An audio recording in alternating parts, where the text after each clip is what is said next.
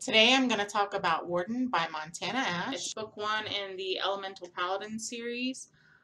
First I just want to say, you know how like with indie authors you'll come across one that you really like and then you wonder why. Why is this person not more popular? I have found that that's how I feel about Montana Ash. I've read all three of the books now, all three of the ones that have been released, and I enjoyed them all. But I'm going to talk about Warden first. It's told in third person, set in Australia.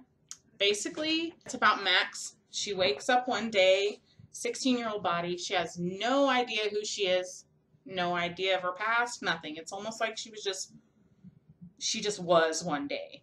So she's running from place to place because she's got these beings after her, which she calls phantoms. Basically what they do is they try to suck the life right out of her, which is kind of creepy. So you'd run from them too. So she's gone all over the world, right?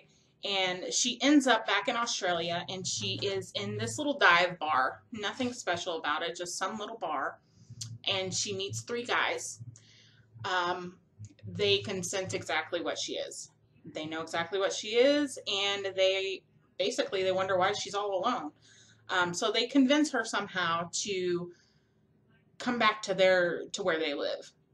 There she meets Riker, and basically her life changes forever. So I do want to talk really quick about the points that I liked about the story. I liked that Montana Ash could have taken the entire story in a much more serious direction, and she chose not to. I also like that Max is kind of a goofball. The whole story is really funny. Like, there's a lot of really funny points in the story. Riker, though, is a bit of a jerk. Like, I understand why, but sometimes I felt he took it a little bit to the extreme a little bit. I also liked the dynamic between Max and the rest of the characters, because they've got kind of a big house. It's basically this band of misfits that are just kind of like all been brought together by Riker. And I liked the dynamic between all of the characters. I believe it's classified as fantasy. I think it might have touches of paranormal in there, just a little bit. It's got magic and, you know, earth and beasts and all things like that. So all in all, I liked the story. I thought it was fun. There was a lot of laugh out loud moments for me. And I'm definitely going to review the next books in the series.